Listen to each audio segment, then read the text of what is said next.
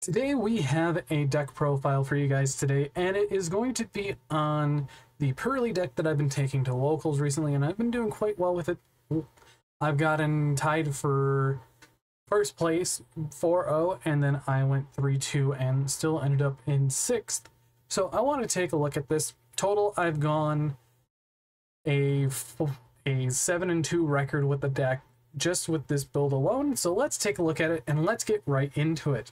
So I'm using a different angle camera instead of the one that I had last time for what deck profile I had, and I think this one's going to be a little better because it's more at an angle and we can see the cards a little bit better. First up, we have triple of your main starter card being triple Purrely. This card is one of your main cards of your deck that you have to run mandatory 3 of, because of just what it does. When it's normal to special summoned, you can excavate the top 3 cards of your deck.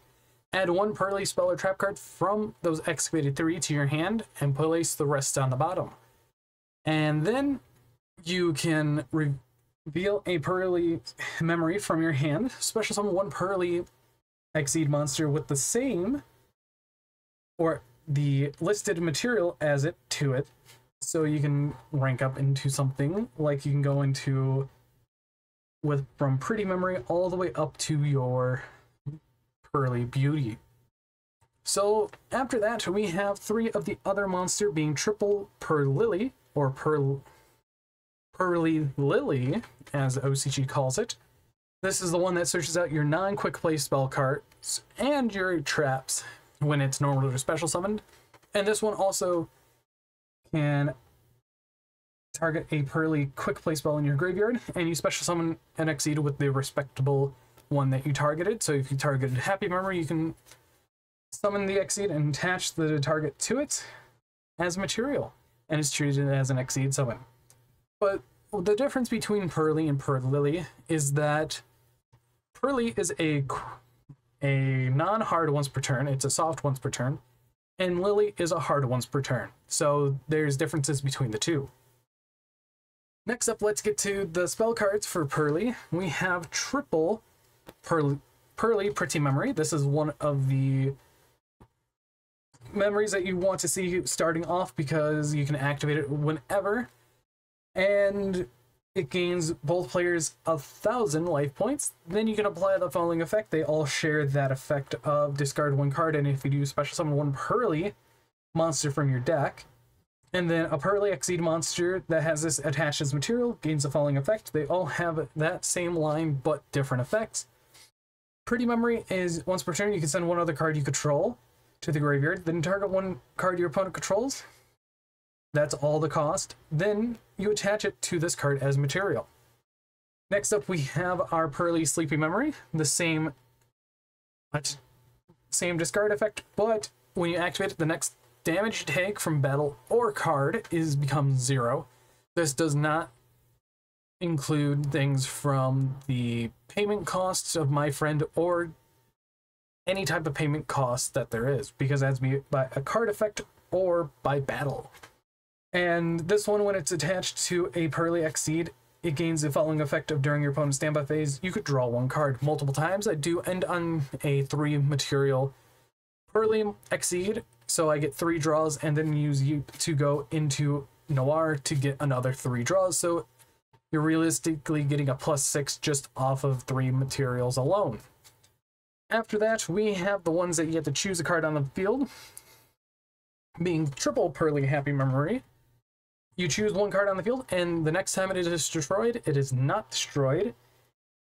It still has the same discard 1 card effect to special out a level 1 Purrely monster from your deck. But when this card is attached to a Exceed Purrely monster, it gets 1 additional attack on monsters per battle phase. So this card goes hand in hand with the other memory that Konami limited, being Purrely Delicious Memory. This card is choose 1 monster on the field until the end of this turn. That monster cannot be destroyed by battle. And after that, you get to discard 1 to special out a Purrely.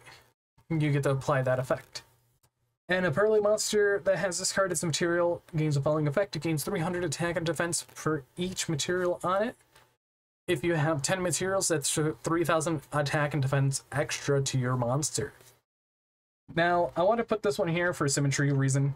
We have 2 Purrely Yeep. This is your rank up trap card or the rank down trap card because you can target a Purrely Exceed monster you control. Special summon from your extra deck 1 Purrely Exceed monster with a different rank by using that targeted monster as a material. Or return it to the extra deck during the end phase of the next turn. This is treated as an Exceed summon. And you also have a secondary effect. You can banish this card from your graveyard, target up to 3 Purrely monsters from your graveyard, and you can shuffle them into the deck. You can only activate 1 Purrely Yeep per turn, so you can use one or the other effect per turn. One of the things I like doing, if I have already a 5-mat Purrely monster because of Plump, I would go up into a Noir, use this to rank down into something like a Beauty, and use the attached effect of Pretty Memory if I do have it, and then I get to rank up into a X Happiness, or because you can go up into a second Noir if needed, which I really do like. Next, for the field spell, we have triple Stray Purrely Streets. This card is very useful because your opponent cannot target Purrely monsters you control with card effects the turn that they are special summoned after you activate this card. So if you already summoned one during the draw phase or standby phase, it is not applied to the one that was to that one, only ones that were summoned after. Then, once per turn, if a face-up Purrely Exceed monster leaves the field because your opponent's card, either battle or card effect, or if it's by like a kaiju, you can special summon 1 Purrely monster from your deck or graveyard, and once per turn during the end phase, you can target 1 Purrely Exceed monster on the field. You can attach 1 Purrely Quick Play spell from your deck or graveyard to that monster. So that effect is really, really useful if you need to not use names from the deck and just attach from the graveyard. And then after that, we have triple My Friend Purrely. This is one of the best cards in the deck because you can pay 500 life points, reveal 3 Purrely cards from your deck except My Friend Purrely, and your opponent randomly picks one for you and add it to your hand. Also shuffle the rest into the deck. If a face-up Purrely Exceed monster leaves the field because of your opponent's card, even during the damage step, you can add up to 3 Purrely Quick Play spell cards with different names from your graveyard to your hand, and you can only use each effect of My Friend Purrely once per turn. So this recovers a lot of your losses if you lose something by battle, by a card effect, or even by a kaiju, so that's relatively very good. Next up, we have triple Droll and Lockbird for our hand traps, and triple Ash Blossom Joy Springs. Now, the hand traps do depend on what your local meta looks like or what you're going to be going into for a YCS. And I've been testing this because my locals, we have a lot of high-level players, and they do show up once in a while, maybe for a case tourney, or they need practice for a YCS before, a week before, or days before. So there's that. And honestly, I really like Ash Blossom Joy Spring and Droll Lockbird being 2 of the best hand traps right now, and honestly, Droll has saved me quite a bit. I do set it out here and there for other cards if I need it, but overall, these 2 really are really good. One of the best cards in the format right now happens to be an old card back from way back in the day, being Book of Moon. This card alone helps so much against having to OTK people, and honestly, OTKing people is a lot of fun. And with that, it's definitely one of the things you really kind of need. And it's also good baiting out a negate or disruption if able. After that, we have the other staples being double Pot of Prosperity. A very wonderful card because it allows you to dig up to 6 cards, and sometimes you only need 3, which I really do choose here and there. We have the 1 Harpy Feather Duster because Feather Duster is really great. You can grab it off of many things like Prosperity, Triple Checked Thrust, or even drawing it off of Triple Tactic Talent. You also do have the 2 Triple Tactic Talent or Thrust because you can get per Yeep on the board. You can even get to Feather Duster, D-Barrier, any of the cards that you really need to set, which I really do like. We also do have 2 Triple Tactics talent because hand ripping stuff is very, very good. But also drawing 2, it's just a Pot of Greed. And I think this card is way more broken than Pot of Greed right now, even though Pot of Greed is banned.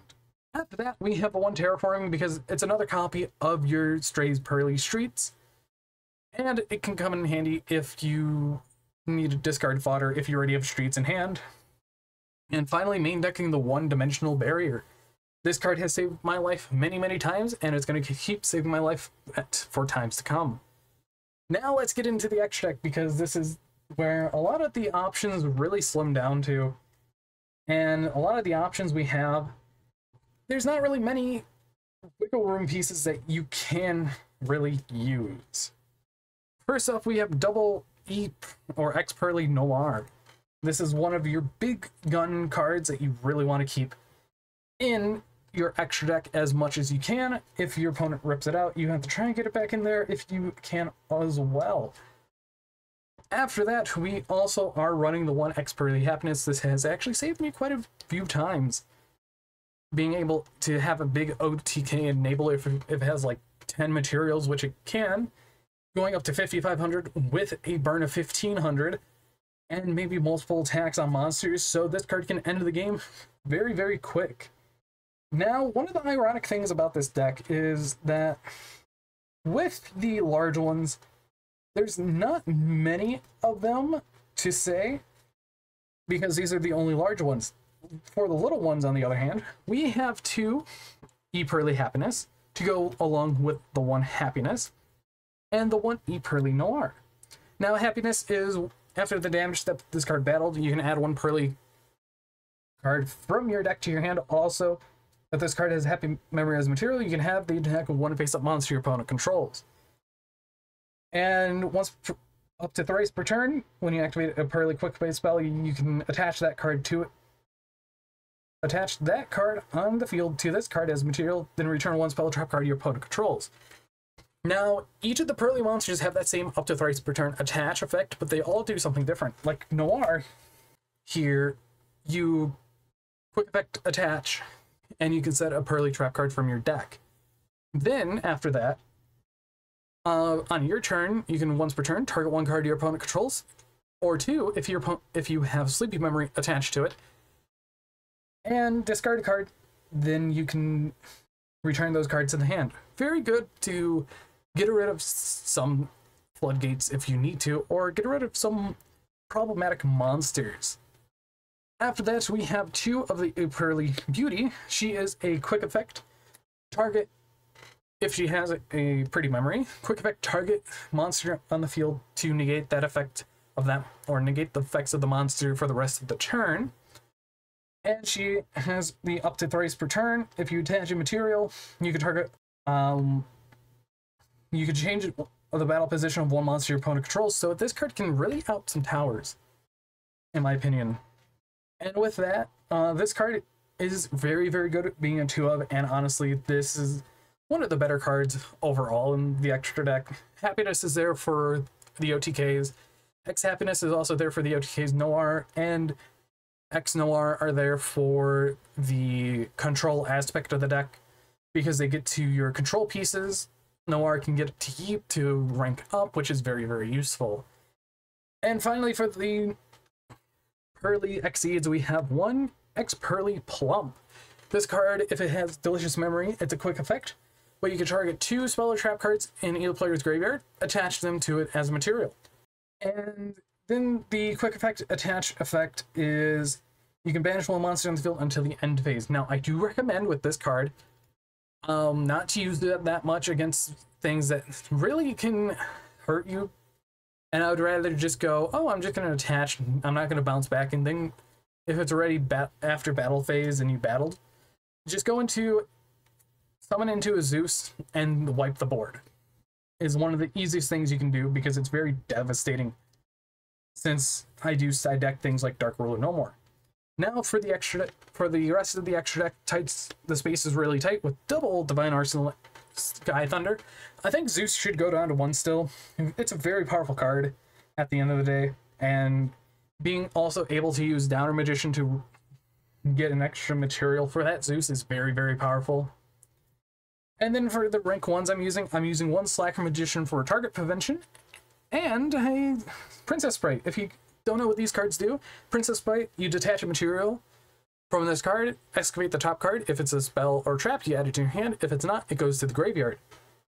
And Slacker Magician is, this card cannot be destroyed by battle during either player's turn. When a card effect is activated that targets this face-up card, you can detach 1 material, negate that effect, and if you do, destroy it. So it can get around things like a Rise Art, or even get around other cards like Fenrir. So it can come in handy quite a bit. And for the final card, we have 1 Sky Striker Ace Azalea, because we're running all lights and darks in the main deck for Purrely wise, and it comes in handy. It comes up here and there, which I tend to use sometimes. And now for the side deck that I've been running, as it's been very, very useful with how much I could swap in and out for a lot of these. First off, we have triple Nibiru, the Primal Being. This is one hand drop that I should be maining, but I'm doing a going first build, so it's in the side deck. And it's really self-explanatory it being in here, because it's one of the more powerful hand traps that I would rather side. Now, I do have some board breakers in here, being 2 Dark Ruler No More, as being a blanket. Just a blanket negate is very, very good, and honestly, this card could get hit in the future, but I don't think it will, because it falls in and out of the meta. It swaps with Forbidden Droplet depending what is meta. After that, we have the 1 Herald of the Abyss, as well as it does out things like Purrely. It does out tower like cards, so it can come in handy, and I've used it here and there against certain decks, so it definitely does come up. We have the 3 Cosmic Cyclone to deal with floodgates and back row of certain decks here and there, which I really do enjoy. After that, we have 2 Exceed Encore. This card's really useful because if you bait out your opponent's activation of a Rise Heart, you can go, oh, I'm going to chain Encore and put your Rise Heart back to the extra deck, so it lost all of its materials already, so you don't get anything back, which is very, very good.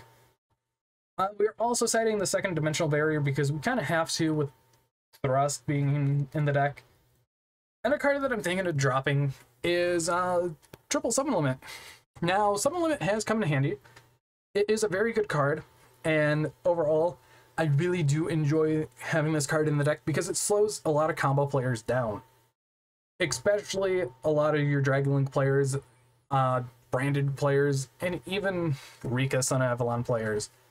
But other than that, I hope you guys did enjoy this deck profile of my Purrely deck that I've been taking to locals, and I probably might bring it to YCS Indianapolis if the ban list is very justifiable enough whenever we do get that. But anyways, I have been Bolt Spider, and I hope you guys did enjoy, and see you guys in the next video.